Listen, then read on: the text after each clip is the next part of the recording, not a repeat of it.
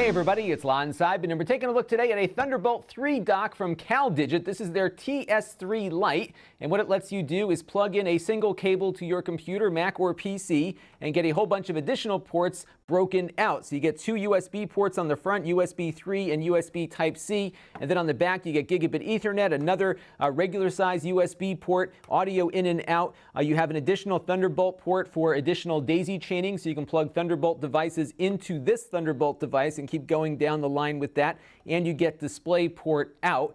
So very convenient, especially if you have a new Mac and you want to get a few more ports available to it.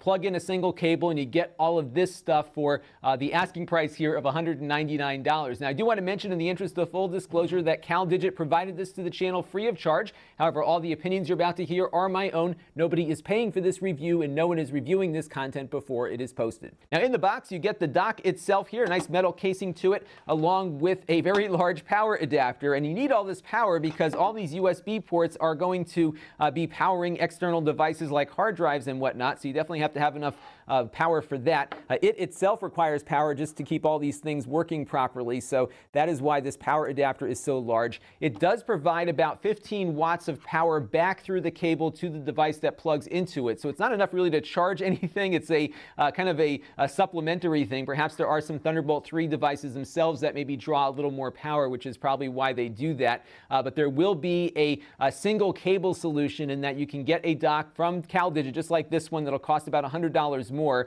That will provide 85 watts of charging power in addition to all of these ports, and it will add two eSATA ports for external hard drives as well. And that one might be a better solution if you're looking for a single cable to charge and get all your data going and everything else. But on this one, you're going to need to plug it in with its included Thunderbolt 3 cable here and provide power back to your device, because if your computer gets under load, that 15 watts is not enough to keep your computer from drawing off the battery. So if you are doing video editing and just using this to power it, it will certainly not be able to keep up with that, but it is enough to very slowly charge the battery when the computer is off, or keep it powered when it's just doing basic stuff like word processing or whatever. Now, very important to note the differences here between USB Type-C and Thunderbolt 3. They have the same connectors, but the cables and everything else operate very differently. So you need to make sure that your computer supports Thunderbolt 3 before you consider buying this dock. Otherwise, it won't work. And a great example of the confusion with all this stuff are the new MacBook Pros here. So the new MacBook Pro has 4 of these ports on it.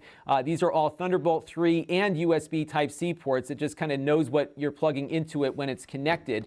But the MacBook, the 12-inch MacBook, the little one, does not have Thunderbolt, even though it does have a USB Type-C port. So do your research before you buy, so you know what you have. Otherwise, you may or may not have much luck with this dock. I have a Dell XPS 15 that has a Thunderbolt port on it, and it's designated by having a little lightning icon on the connector, so you know that it works with it. Likewise, if this cable here that it comes with is too short, you can't just go out and buy a USB Type-C cable that's a little bit longer. Even though this looks the same and fits in a USB Type-C connector, these cables are very different. So be very careful to plug in only a Thunderbolt 3 cable here. Otherwise, you will not have much luck in getting your dock working. So the one they give you is short, but it does work. And again, you'll need to make sure that you've got a tried and true Thunderbolt 3 cable. And the big difference is really between USB-C and Thunderbolt 3 is speed. So these cables can transit 40 gigabits per second of data versus 10 on USB Type-C. And when you're connecting displays and Ethernet and USB devices,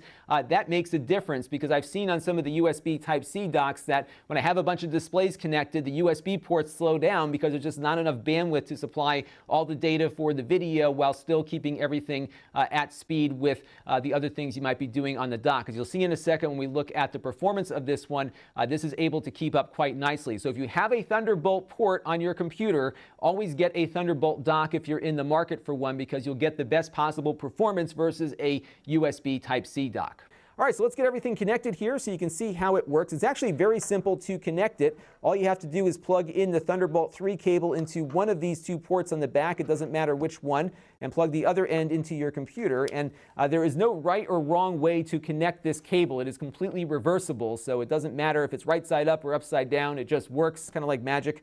Plug it in and you're ready to go. So right now, all these ports are active, but you'll see my display is still blank. And my challenge is that my display only supports HDMI. HDMI and not DisplayPort, which is on the back of the dock here. So you could get a DisplayPort to HDMI cable is one solution. The other solution here would be to get a USB Type-C to HDMI adapter, which I have here. And of course, CalDigit makes these for your convenience. And you can plug that into the back of the adapter here and then connect it up to that free port there on the back, the Thunderbolt port. And you'll see now that my display is extended out to the second display here, and we're good to go.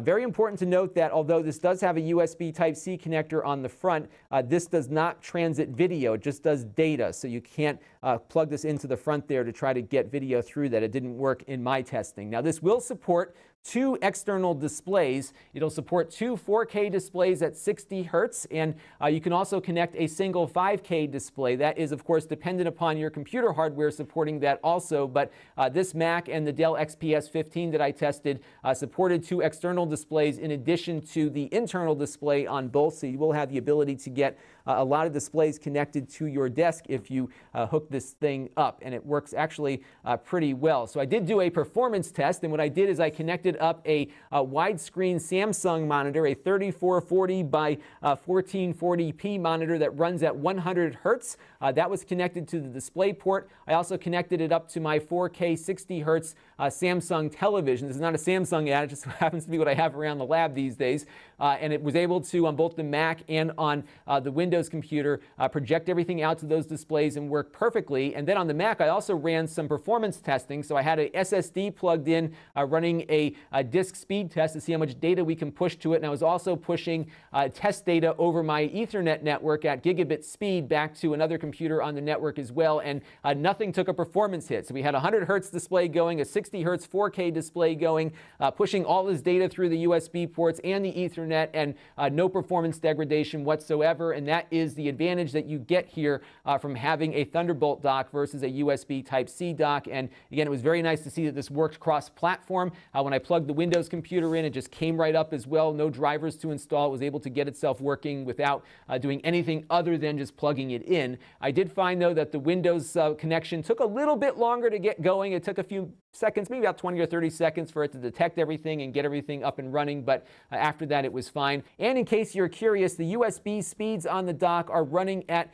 3.1 Gen 1 speeds, which means that they're all at 5 gigabits per second, including the front USB Type-C port here. So if you are looking to plug in a high-performance Gen 2 device, it will only run at the slower Gen 1 speed, which is 5 gigabits per second. That should be fine for just about any external hard drive that you plug in, but if you've got some crazy RAID array or something, you'll probably want to connect that directly to your computer to get the faster connection speed, but everything else consumer-wise should be fine with it. So good performing dock. It performs as I expected it to perform.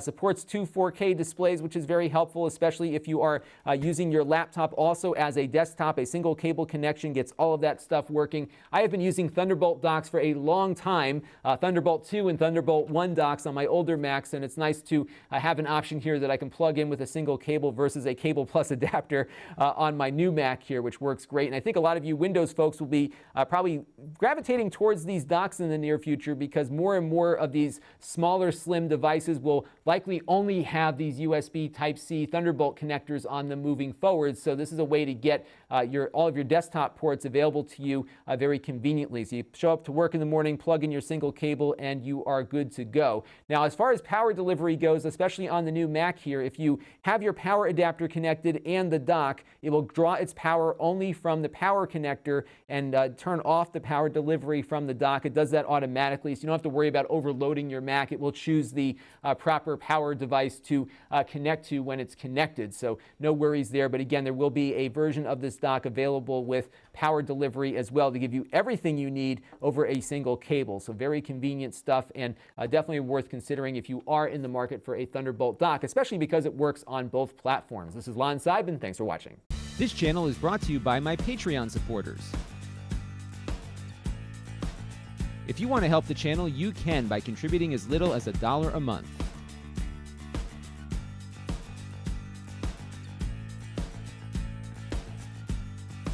Head over to Lon.TV/Patreon to learn more.